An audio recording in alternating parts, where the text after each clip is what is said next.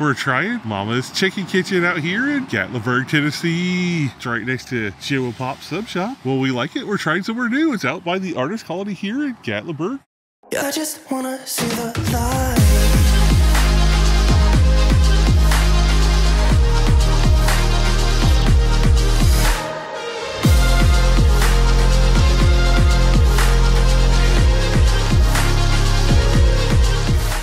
Hi all, Keith here. Welcome to the video. Today we're checking out Mama's Kitchen, which is actually Mama's Kitchen and Joe's Sub Shop all in one. It's kind of an interesting, fast, casual concept, but the menu looks delicious. Let's check it out. See, they got Joe and Pop's Sub Shop here with all these subs and sandwiches, and then Mama's Chicken Kitchen, where you can get all those different types of chicken. I don't know what to get. Ooh, the fried chicken sounds good. Or they got chicken wings. Ooh, chicken cheesesteak from Joe and Pop's. I don't know, it all looks so good. What to choose?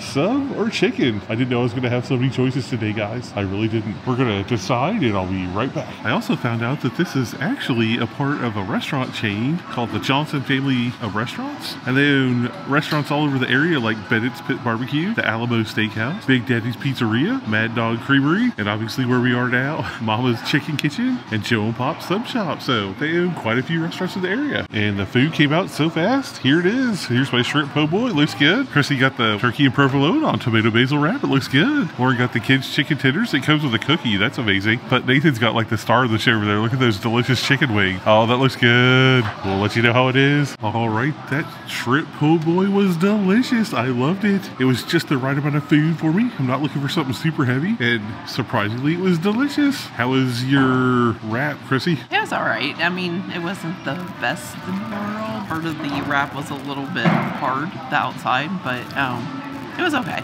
You're going to see a theme here. I think the chicken side was a little bit better because, how was yours, Lauren? It was delicious.